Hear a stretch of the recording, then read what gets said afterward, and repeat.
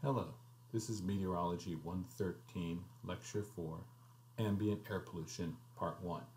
This is the first lecture of course Module 2, Outdoor Air Pollution.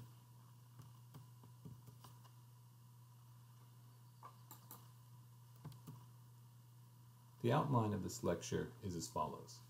We will first formally define air pollution. This is important to frame the topic for better understanding of how air pollution is typically viewed, studied, and regulated in the professional community. In doing this, we will define the term ambient air pollution. We will then cover how health effects occur as a result of the combination of the concentration and duration of air pollution exposure. This will introduce the topic of acute versus chronic health effects, long versus short-term exposure, and levels of concern for concentrations, which depend on exposure time. Levels of concern are concentrations beyond which health effects can be anticipated. The topic of air pollution regulation will then proceed on the next lecture.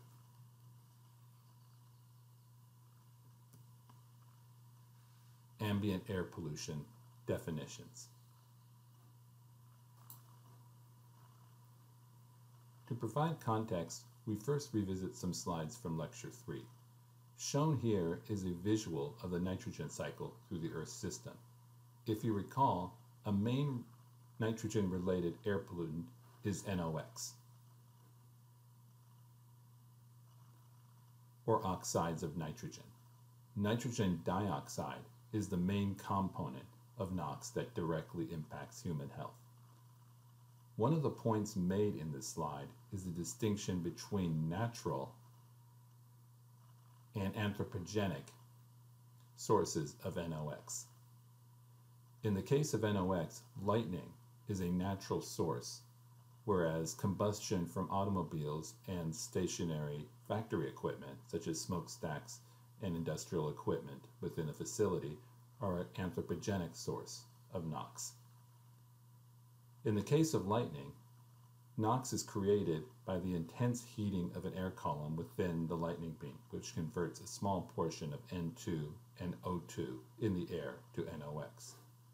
Fuel combustion within the units of industrial sources and within the engines of mobile sources are an example of an anthropogenic source. Similar to lightning, the intense heat of combustion through chemical reactions converts a portion of the N2 and O2 in the combustion air into NOx.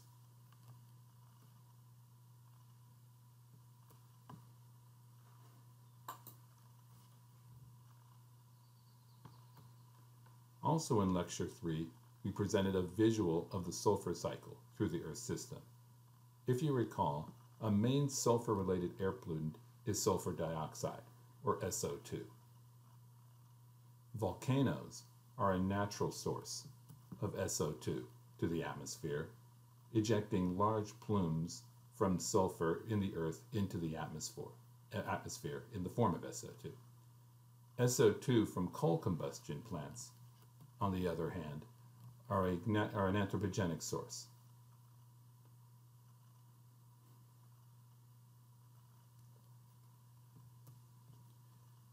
We then emphasize the concentration levels of these species that on average exist around the globe due just to natural sources. We call this the natural background concentration.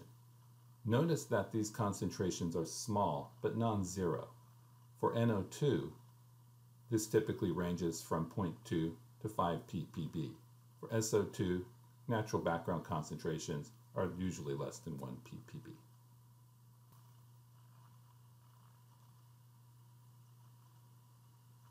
So with this lead-up, we can define air pollution. There are several variations, however the following succinctly covers the main aspects. Reading here, air pollution is the buildup of naturally or anthropogenically emitted gases and/or particles in air concentrations sufficiently high to cause or produce excessive risk of damage to human health, plants, animals, other life forms, ecosystems, structures, or works of arts. Unpacking this definition, the key parts are first,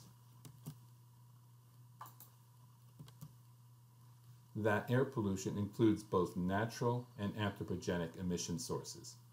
Wildfire smoke impacts on population, for example, would be a natural emission source of smoke or particulate air pollution, whereas the exhaust from diesel trucks, which are large sources of diesel particulate, would be an anthropogenic source.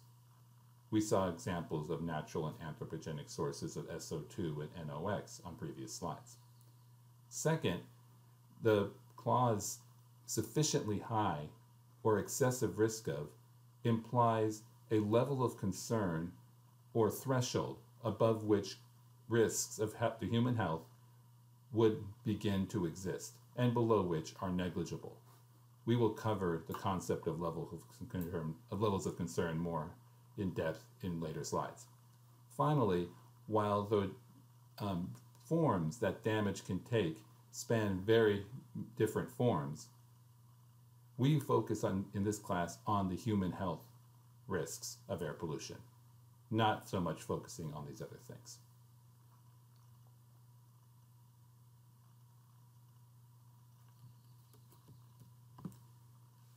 The focus of most air pollution regulation is on what is termed ambient air pollution, or in other words, air pollution in the ambient air. This can be visualized in this photograph overlooking San Jose on a summer day. One sees a blanket of haze, brownish polluted air, spanning the city. Being so spatially broad, the general population of the city is therefore exposed to the polluted air, regardless of the specific address or neighborhood. This is ambient air pollution that spans an entire region due to emissions spread over the area. This is instead of air pollution emitted from a specific, very close local source, which affects just those close by. For example, if one lives on a busy road with lots of trucks going by. Also, ambient air is outdoor air, and therefore indoor air pollution is not included.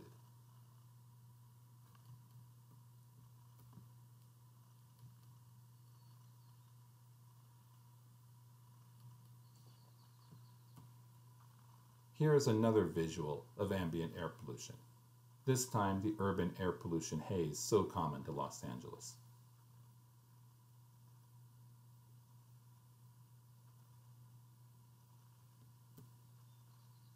Ambient air pollution, concentration, duration, and health effects.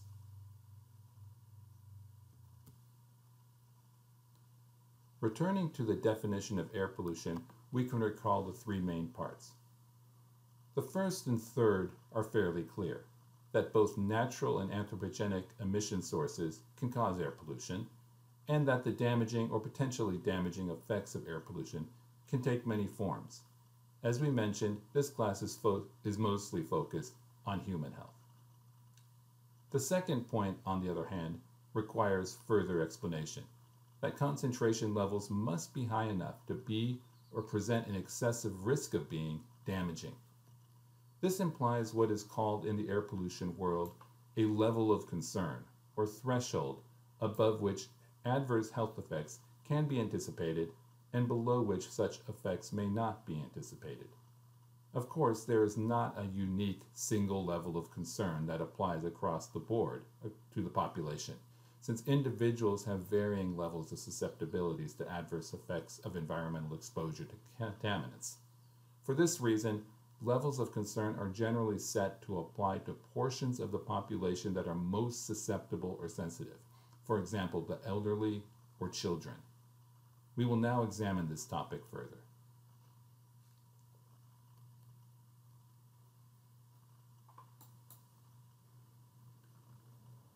The adverse effects of environmental exposure are often divided into two classes, acute and chronic. The next two slides will clarify the difference. On the graph on the inset, we illustrate a generic time trend of contaminant concentration an individual or a population may be exposed to. The vertical axis is the concentration level increasing upwards. And the horizontal is time, elapsing further in time going right across the axis. We first focus on acute health effects. Acute health effects and exposure are due to short-term exposure. For example, for an air pollution, this can be a single hour, day, or several days, for example. An example could be the exposure to air pollution during a particular day or days when air pollution concentrations are high. For example, the high concentrations of smoke in the air during the major wildfire episode of November 2018. Acute health effects are illustrated on the graph as the short duration of relatively high concentration near the left part of the graph. Also indicated is by the dashed line is the level of concern for short-term exposure to this contaminant. The period of time when concentrations exceed this level of concern for short-term acute effects are therefore when acute health effects may be anticipated for sensitive individuals. Other times, when concentrations are lower than this level of concern, are those when such effects may not be anticipated. Levels of concern are determined by health effects research and continue to be more accurate and comprehensive as our scientific understanding of health effects for contaminants advances.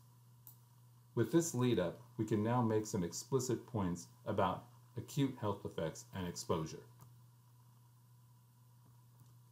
First, acute health effects are due to short-term exposure, generally less than 1 day in duration, of an unhealthy concentration level to an air pollutant. This causes short-term health effects. Examples are lung and throat irritation, asthma exacerbation, episodic respiratory symptoms, hospitalizations, or even death if concentrations are very high.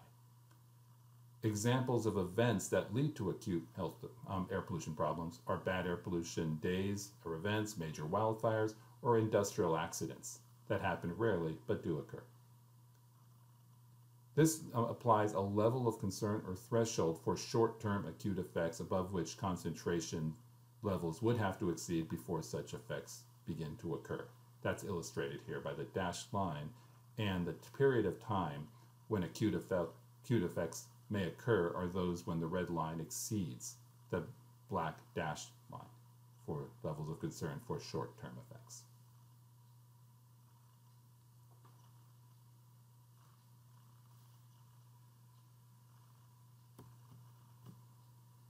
We now focus on chronic health effects.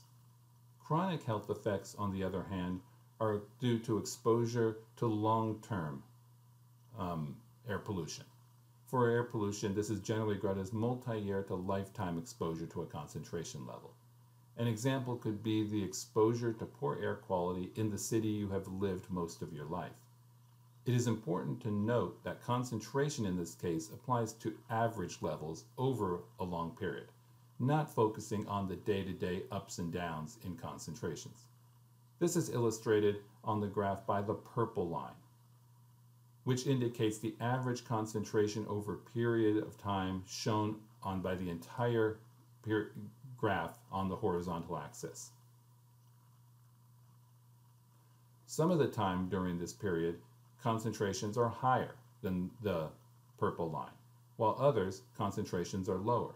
Yet on average, the purple line indicates the exposure averaged over the entire time period. The dashed line indicated here is the level of concern for short long-term exposure to this contaminant. As seen, the average concentration indicated by the purple line exceeds this level of concern for long-term chronic health effects. And therefore, in the example on this slide, chronic health effects may be anticipated for sensitive individuals due to the exposure on average to the concentrations indicated by the red line. With this lead up, we can now make some explicit points about chronic health effects and exposure. First, long-term or annual, the lifetime exposure of an unhealthy amount of air pollution leads to the possibility of long-term chronic health effects. Examples of such health effects are respiratory and cardiovascular disease, cancer, or increased risk of premature mortality as a result of these things. This is due to exposure to long-term average concentrations above a level of concern suitable for long-term average concentrations and chronic health effects. Examples of situations that pose an excessive risk to chronic long-term health effects due to air pollution are living in a very polluted city or area for a long period of time, or lifetime exposure in a workplace to bad air.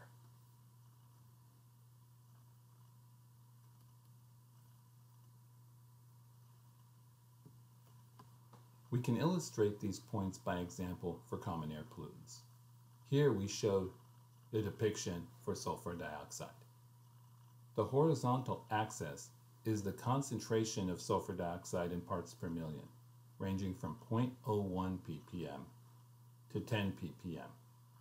The vertical axis is exposure time, ranging from 3 seconds to 10 years. We indicate 3 areas within the body of the graph. The light blue area is where the paired concentration and exposure durations are such that adverse health effects are not anticipated. Notice that this area corresponds to lower concentrations and shorter exposure times, as we would expect. The light blue hatched area is where paired concentration and exposure times increase to the point where adverse health effects begin to occur.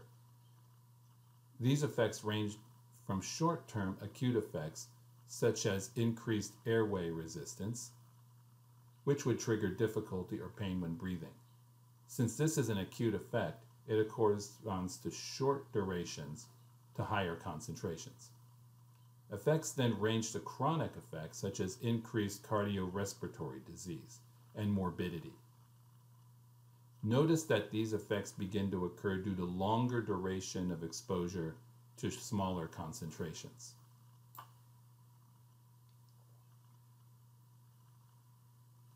Compared to what we saw for acute health effects. Finally, the beige area indicates concentration and exposure durations that can lead to increased risk of mortality. These are the high concentration parts of the plot. Short-term exposure to very high concentrations can cause instantaneous death, whereas longer exposure times to smaller concentrations, if high enough, can lead to a long-term premature risk of mortality. Explaining further by example, if a person or population were exposed to 1 part per million for 30 seconds, no adverse health effects would be expected. However, if the exposure to 1 part per million becomes longer, health effects begin to occur. A 1-hour exposure, for example, would lead to a risk of increasing incidence across the population of breathing populations and increased pulse rate. If the average exposure of 1 part per million increased to 1 month to a year, then excess mortality among the population may be expected. Likewise, going across the horizontal axis, a 1-hour exposure to 0.1 ppm would not be expected to lead to adverse health effects. However, if the concentration of exposure on a 1-hour basis increased, then health effects would begin to be anticipated.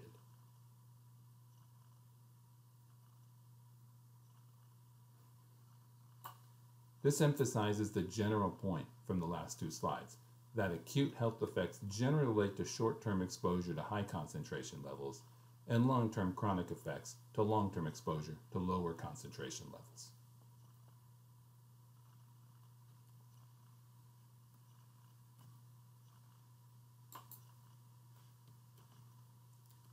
A similar plot, organized a bit differently, is shown here for carbon monoxide. The horizontal axis is the duration of exposure ranging from minutes to several hours or days. The vertical axis is the percent carboxyhemoglobin in the blood, which builds up in the blood as exposure to carbon monoxide increases and causes health effects. The various health effects are color-coded, vertically up the plot, from blue, corresponding to no symptoms, to red, corresponding to coma and death. Concentration levels are indicated by the white lines going up the plot, ranging from 15 parts per million to 600 parts per million.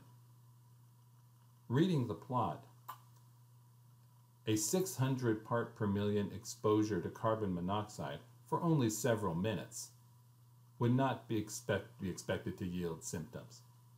However, as duration of exposure increases, effects begin to occur, from headaches and reduced mental activity for a 600 part per million exposure for an hour, to the risk of death as the exposure to 600 parts per million covers several hours.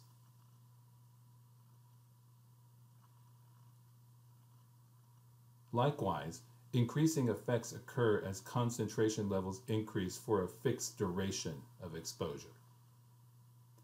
A 10-hour exposure to 15 parts per million would not be expected to yield health effects. However, as the concentration level for the same exposure time increases, health effects begin to occur. As with SO2 from the previous slide, the same health effect can occur with a short-term exposure to high concentration or a long-term exposure to a lower concentration level. For example, headaches or reduced mental activity can occur with a 1-hour exposure to 600 ppm or a 10-hour exposure to 100 ppm.